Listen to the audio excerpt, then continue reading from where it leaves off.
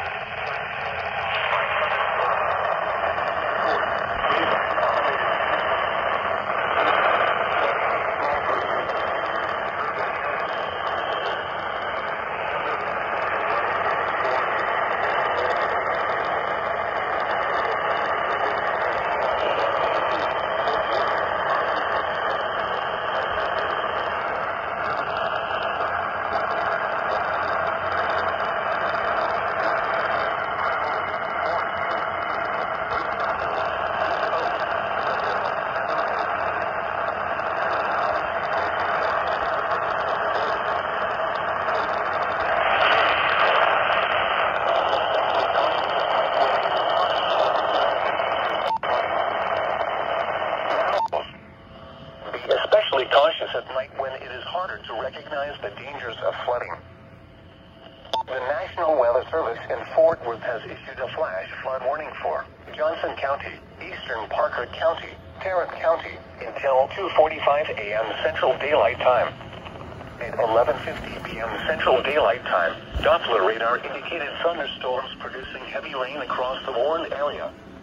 Between 2 and 3 inches of rain have fallen. The expected rainfall rate is 1 to 2 inches per hour. Additional rainfall amounts of 2 to 3 inches are possible. Flash flooding is ongoing or expected to begin shortly. Hazard: flash flooding caused by thunderstorms. Source: radar and automated gauges. Impact: flooding of small creeks and streams, urban areas, highways, streets, and underpasses, as well as other poor drainage and low-lying areas.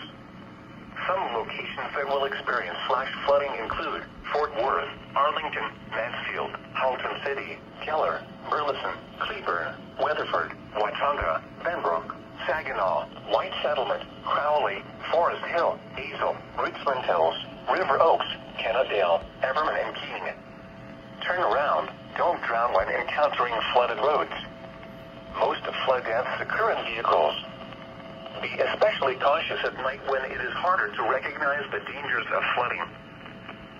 Now let's check on your local forecast for the Dallas-Fort Worth. A lot of flash flooding today.